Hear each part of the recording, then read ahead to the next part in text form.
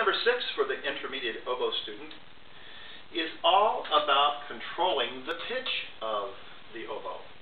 And this is always a major concern with conductors and in chamber music, not only for band and orchestra, but in playing with 2, 3, 4, 5 players. The oboe needs to be in tune, and setting the pitch is always a concern because the oboe has a sound that projects more than most instruments in the band because it's producing the sawtooth wave. The first thing we want to remember at the intermediate level is that you can have your reed not all the way into the oboe. We want to make sure that it's securely all the way in.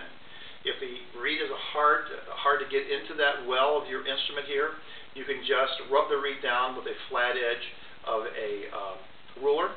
Just put the reed flat down on a table and roll it so that it goes in very easily. If you don't do that, possibly the reed is not all the way in, you're going to play flat. Once we have the reed into the instrument, then we want to make sure we're playing with the proper breath support and the proper embouchure.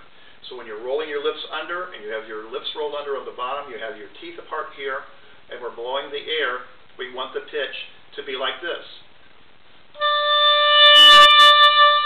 If we're taking too little reed, you can see the pitch go down. It should be going flat, or if you take too much reed, it can be sharp or too high. In either case, you want to make sure that you're listening very, very carefully. Use a tuner. And again, using the idea of buzzing the G is very important. So if you play a G, you take your reed off.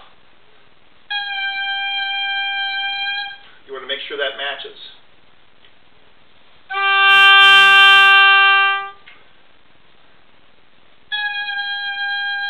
If your reed goes higher, you're going to be sharp or too high.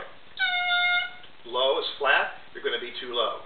So you want to make sure that you are right in tune with the reed all the way in and your lips at the proper spot, and buzzing that G will ensure that your pitch will be right in tune.